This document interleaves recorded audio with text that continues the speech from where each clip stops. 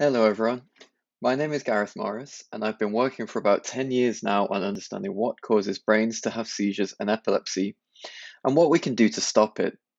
In December this year, I'll be starting my own research group at University College London's Department of Neuroscience, Physiology and Pharmacology as an Epilepsy Research UK Emerging Leader Fellow. Whilst we do have a wide array of medicines to treat epilepsy, these treatments are still often not optimal. Problems can include side effects of the drugs and comorbidities of epilepsy that aren't directly related to the seizures themselves.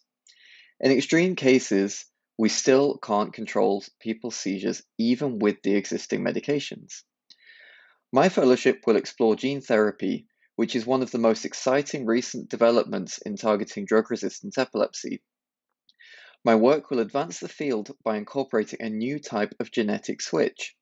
This switch will be able to dynamically turn the therapy on and off as and when seizures are happening, and only in those brain cells which are affected by the seizure.